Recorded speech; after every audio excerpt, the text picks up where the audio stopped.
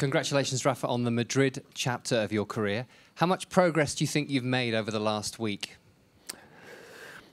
Good. I mean, thank you. Have been a positive week in all ways. I say it in Spanish, but it's true in terms of body feelings. I was able to play 4 matches, a couple of tough matches, and the body, some muscles are tired now. I felt that on the match, but hold it well. So have been a very positive week, winning 3 matches, playing 4 matches at a high level of tennis. Yeah, I mean, I enjoy it a lot playing at home, and I live here with a very positive energy in all ways. Anyone else? Si hablas alto te escucho también. ¿Se lo das? Rafa, when you came here a week ago, could you have dreamed of playing this well? And now that you have, does it make you feel optimistic you can keep going quite a long, not too long, but in the future? I don't know how long, but I'm going to try to play in Rome. That's another very special tournament in my career. No, I think I don't know, I won 10? Yeah, another? Yeah, 10. So, yeah, a lot of emotions there too. So as I dreamed is to play all these tournaments that I had success one more time. No, I missed Monte Carlo, unfortunately. That is one of the most special for me. But Rome is one of these ones that I enjoyed a lot playing there. So I want to go there. I'm gonna try, and I want to play well there. I want to play well. I want to be competitive. I want to give myself a chance to play good tennis.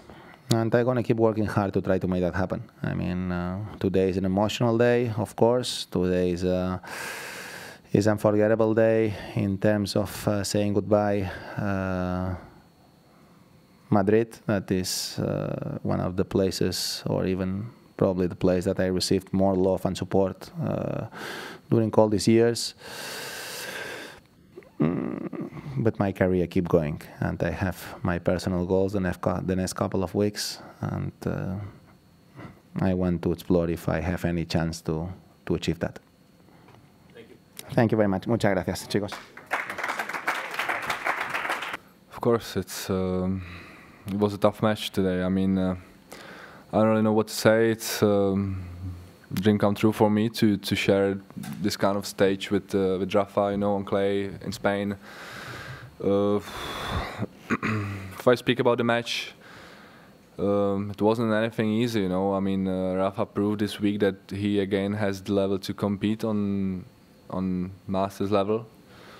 And from what we saw against Alex de Minaur back in the week, and some other moments during his matches, it was just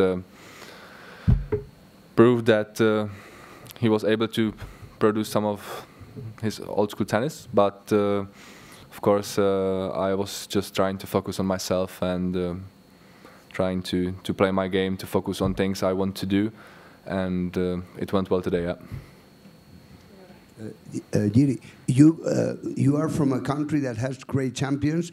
Thomas Berdych was there, but we remember you last year in Davis Cup against Spain. So your game suits Madrid because 10 or 15 lines you got today with serves. Yeah, I mean, for me, the crucial moment about getting used to these conditions was last year, you know, because last year when I came here to Madrid, I didn't feel good, you know, it was new for me, everything was kind of all over again. So when I got used to these conditions last year, even although I played very bad here last year, then this year I came here with some kind of experience to know what to expect, because Madrid is very, let's say, it's different than other clay court tournaments. So I kind of knew what to expect. I knew that it will be difficult to prepare well. But I managed it. I worked hard during the preparation week to get my rhythm on court, and every match I felt like I'm improving, and today I showed that even in some crucial moments I was able to produce good tennis. Hi, congrats.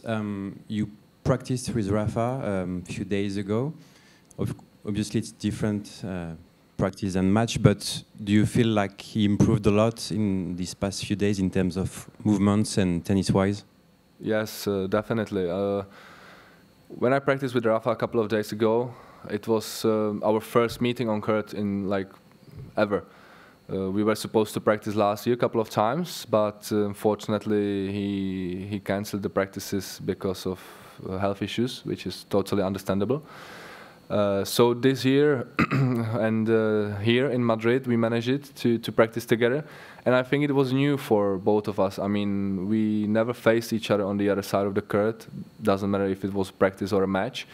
So this week we managed to go through both, and I think it was very important to me to at least share the court with him before I went straight to the match, because his game is very specific, you know, and on clay he is a player like no one else. So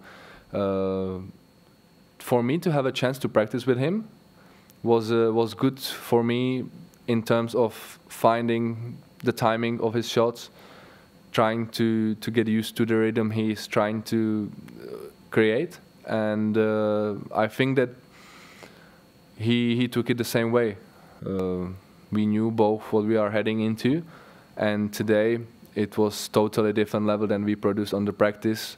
We both played much more better, and of course, I mean, match is totally different. You are trying to win, you are trying to give everything, and in the end it was me who was the happier one today, so I'm very happy for that. Congratulations. I'm curious, just how do you prepare yourself for going into a massive stadium where almost everyone is cheering against you, and yeah, what did you draw upon in that match to just focus on yourself? Yeah, that's a good question, because I don't really think that there is any way how to prepare on this for this, because you know, the moment in the last game of the match which I experienced, where there was 13,000 people, you know, screaming Rafa, Rafa, and cheering for him almost like all the time, is something I've never experienced in my life, and I doubt that I will experience this kind of thing ever again. So for me it was very important just to focus on myself.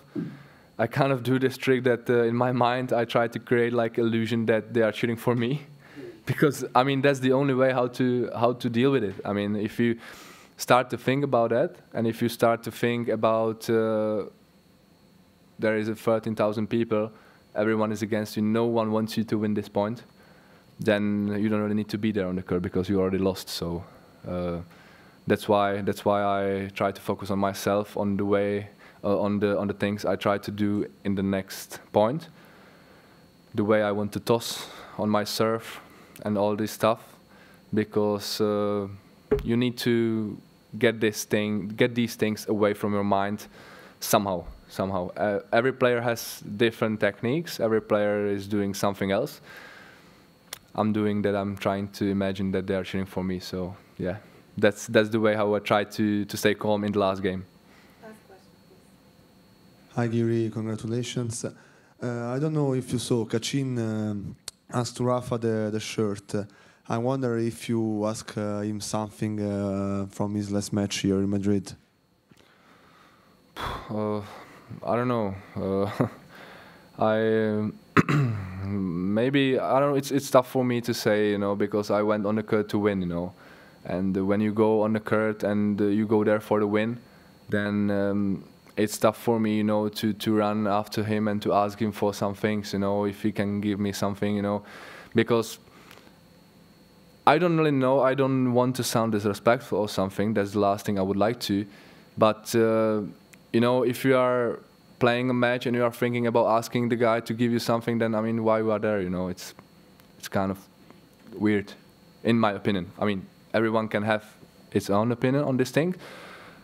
I totally respect what Pedro did. I mean, it's absolutely fine for me. I mean, I had zero problem with it, but for me, I would not do such a thing. I would do this maybe after the whole tournament, after, I don't know, when I see him somewhere, just ask him for a photo, like I did after our practice. This is what I did, because of course I didn't know if I would have a chance to play with him again, or if we will play a match together. That's why I asked Rafa to take a picture with me after our practice earlier this week. But if we are speaking about him giving me a T-shirt, you know, I don't know. I mean, I just don't go into a match with these kind of intentions, and maybe I just have different approach in this thing. Thank you, everyone. Good night. Thank you. Thank you.